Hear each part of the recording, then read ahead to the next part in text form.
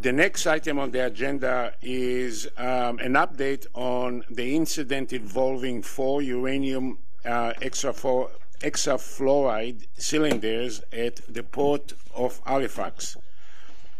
I understand that we have a representative from RSB Logistic joining us via video conferencing for this item.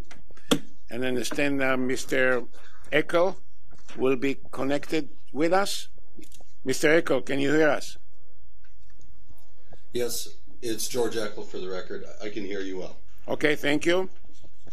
I understand that Mr. Andre Regenbald will make the presentation from CNSC staff as outlined in CMD 14M19. Monsieur Regenbald, vous avez la parole. Merci, Monsieur le Président. Rebonjour, Mesdames et Messieurs, membres de la Commission. I will do the introduction in French, and then I will continue the presentation in English. Alors, au fin du registre, je m'appelle André Regimbald, je suis le directeur général responsable de la réglementation des substances nucléaires. Je vous présente mes collègues, M. Sylvain Faye, directeur de la division des autorisations de transport et du soutien stratégique, et M. Martin Thériault, agent de transport dans la division de M. Faye. J'aimerais ajouter que M. Thériault est aussi un inspecteur. D'autres membres du personnel de la CCSN sont présents dans la salle et peuvent répondre aux questions au besoin. On March 13, 2014, at approximately 10:15 p.m., the CNSC received a call from Transport Canada's Emergency Call Centre, or CANUTEC, that there had been an incident at the Port of Halifax involving a shipment of uranium hexafluoride, or UF6. The incident occurred at around 9 o'clock that evening when a flat rack carrying 4 cylinders filled with UF6 were being offloaded from a sea vessel that was accidentally dropped. I'm sorry, not the sea vessel, but the rack was accidentally dropped back aboard the vessel from a height of approximately 7 meters. The shipment consisted of 4 cylinders containing UF6, which is a fissile material since it is composed of low-enriched uranium at a quantity not exceeding 5% uranium-235 enrichment. And please note that this is not weapons-grade material, as was initially reported in the media. The UF6 inside the cylinders is in solid form and maintained under negative pressure. Each cylinder is approximately 2 meters long by 80 centimeters in diameter and can hold up to 2,277 kilograms of UF6. The material originated from Chester, England, and was destined to the Westinghouse fuel fabrication facility in South Carolina, United States, to produce fuel for use in light water commercial reactors. Under the CNSC packaging and transport of nuclear substance regulations, which align with the international transport regulations established by the International Atomic Energy Agency, this type of shipment requires the use of certified packages as well as a CNSC license to transport while in transit. The transport while in transit is defined as a shipment being transported through Canada in a situation where the place of loading and the final destination are outside Canada. This license, as with any other transport license, is issued by the CNSC designated officer. The package containing the UF6 cylinders is also certified by the CNSC designated officer as meeting the requirements specified in the PTNS regulations and the International IAEA transport regulations after a thorough technical assessment performed by professional engineers at the CNSC. When preparing the shipment for transport, each cylinder is inserted inside an overpack. In this case, it is a model UX30 overpack, which consists of a stainless steel casing filled with polyurethane foam, which serves as a thermal blanket for the UF6 and protects the cylinder from shocks during transport. The package is therefore comprised of the cylinder and the overpack and was certified by the CNSC designated officer on June 23, 2011 as an endorsement of the U.S. Department of Transport certificate issued under a similar process and used worldwide. On the next slide, and please, I apologize, I should have indicated before the presentation that you have 2 copies of slide 6 in your deck. The slide 6 and the slide 7 is going to be a new slide, and I'll explain later. Also, I should have mentioned that, I'm sorry, slide 20 has a better photograph that will illustrate the object of the slide. So resuming, we're on slide 6 now. The company responsible for the shipment involved in the incident is RSB Logistic, Inc. It is a transport company located in Saskatoon, Saskatchewan, that offers a wide range of transport services, including freight forwarding services, and was licensed by the CNSC for this shipment. The CNSC designated officer issued the transport license to RSB Logistic on February 19, 2014, with an expiry date of May 31, 2014. During transport, the packages were tightly secured to a metal flat rack, which consists of a platform with 2 ends that is used for ease of transport. A total of 4 UF6 packages were attached to the flat rack for a total weight of 18,000 kilograms. The total weight consisted of the 4 cylinders, their overpacks, and the flat rack. This slide shows the vessel, the Atlantic Companion. At the time of the incident, the vessel was docked at the Port of Halifax and was being offloaded. This slide shows the crane being used to offload the packages, which is a 1982 Pacico ship-to-shore crane with a 40 metric ton capacity, or 40,000 kilograms. The next series of slides will show how the incident happened. So this first slide shows a schematic view of the crane lifting bridge getting into position to lift the flat rack with the UF6 packages.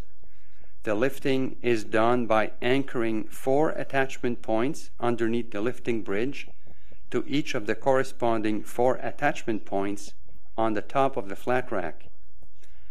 I will show some pictures later on to show you exactly how the anchoring is done. Before lifting starts, the crane operator has to secure the attachment points into their anchored position so that the flat rack can be lifted properly.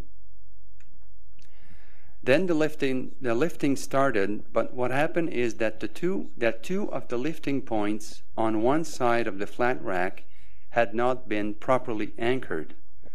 So all of the 18,000 kilograms of weight was being supported by only one side of the flat rack. Due to this tremendous weight supported by only one side of the flat rack, that side eventually sheared off from the flat rack as the flat rack swung downward in a pendulum motion to the vertical position and fell down into the cargo hold from a height of approximately 7 meters. Immediately after the incident, the Halifax hazmat team was called on scene and the vessel Atlantic Companion was evacuated. The hazmat team established a safe perimeter zone of 50 meters around the vessel. This precautionary measure was taken after the hazmat team measured 2 microsieverts per hour at 6 meters away from the packages. This level of radiation was normal for this type of package and consistent with the information contained on the shipping document. The level of radiation measured presented no danger for people working around the packages. Just to get a sense of perspective, standing 6 meters away from the packages for a period of 10 consecutive hours would result in a dose comparable to one received by a passenger flying across Canada. Shortly after, RSB Logistic, the licensee, was contacted and immediately implemented its emergency response assistance plan and dispatched its personnel to the site. Early on, after being notified by Canutech, CNSC transport experts provided initial assistance from our CNSC headquarters in Ottawa to the first responders and other people who were conducting the incident response on site. The next slides will provide an overview of how the recovery operations was conducted. So this slide shows the flat rack with the 4 packages that dropped approximately 7 meters, or 23 feet, back into the ship's cargo hold.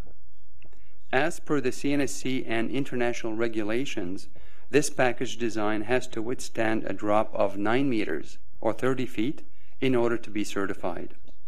And the package was certified. Slide 15 shows again the flat rack as they dropped. So you can see the UF6 cylinders, which landed on top of another container that was beneath the container under the flat rack. And these show plastic tarps that are above that container. And you can see that the cylinders are still attached to the flat rack, and one end of the flat rack is still attached to the base. These pictures show the sheared side of the flat rack. So you can see on the left-hand side, the side of the flat rack still attached to the base, and you can see where it sheared off. And the other part was still attached to the crane bridge. This is a closer look at the sheared off side of the flat rack, which is still attached to the crane bridge. This is a picture of the sheared off side of the flat rack after its removal from the crane bridge, and you can see on the left the section that was sheared off. This is a picture of the anchor points on the flat rack, which are essentially female connectors, seen in the red circles. And you can see in the enlarged picture on the right-hand side that the connectors underwent extremely tensile deformation, as these were supporting all of the 18,000 kilogram of the weight being lifted. These are pictures of the anchor points underneath the crane bridge, as shown in the red circles. The anchor points are male connectors, which slide into the female connectors on top of the flat rack at each corner to secure the flat rack under the crane bridge in order to lift it. On March 14, the morning following the incident, the CNSC sent an inspector, Mr. Martin Thériault, to the Port of Halifax to provide CNSC regulatory oversight of the recovery operation and any potential cleanup activities. Upon arrival, the CNSC inspector boarded the vessel and took additional measurement. Following his assessment, the inspector confirmed that all of the 4 packages involved in the incident were intact and that there had been no release of UF6 from the packages. On Saturday morning, March 15, the emergency response team, under the guidance of the licensee, proceeded with the removal of the packages from the vessel and storage onto the docks. Once that was completed, the port terminal resumed normal operation. These are various pictures showing the packages that were being removed from the vessel and getting ready for storage onto the docks. From this incident, the CNSC observed that the regulatory system worked as expected. That is, the packages contained UF6 in a quantity not exceeding the quantity specified in the package design, as certified by CNSC and as per the CNSC license. RSB Logistic was duly licensed by the CNSC, and all the required transport placards and labels were in place on the containers and the flat rack. The packages withstood the drop without breach as per the package design certificate. The first responders took immediate action and contacted Canutech, who in turn promptly contacted the CNSC. The licensee also promptly contacted the CNSC as required by regulations. The licensee responded effectively in implementing its emergency response plan as per the license, and complied with regulatory requirements. In conclusion, the incident presented no risk to the workers, the public, and the environment. Radiation emitted from the packages remained at the expected level for normal transport for this type of package. It was perfectly safe to work around the packages. There were no breach of the packages. There were no spills of UF6. There were no security concerns, and there were no injuries. On Monday, March 24, 4 new UX30 overpacks were sent to the Port of Halifax to repackage the UF6 cylinders and move them to destination. On Tuesday, March 25, the packages involved in the incident were opened, and a visual examination of each cylinder was performed by specialists who had been dispatched on the site by the consignor and the consignee, including a representative of the American National Standards Institute, ANSI, as the cylinders are designed and manufactured according to ANSI N14.1. The cylinders were declared free of damage and were repackaged inside the overpacks. The packages were reloaded onto a new flat rack. At that point, the CNNC inspector was satisfied that all regulatory requirements were met in order for the packages to resume their transportation to the United States. In closing, RSB Logistic will be submitting a report on the incident to the CNSC by April 3, 2014. What we understand so far is that the incident is the result of one side of the flat rack not being properly secured to the crane bridge prior to lifting the flat rack. As mentioned before, this resulted in all of the 18,000 kilogram weight being supported by only one side of the flat rack, and this ended up in the unsecured side moving downward in a pendulum motion towards the vertical position and caused the attached side to shear off from the flat rack base.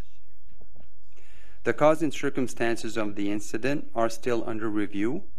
We do not know at this time if the incident was the result of a mechanical failure, that is, a problem with the anchoring mechanism, or human error, that is, the operator not ensuring that the connectors were securely into their anchoring position. CNSC staff proposes to follow up with the Commission in writing in due course with any additional information that may become available regarding the cause and circumstances of the incident. Thank you very much.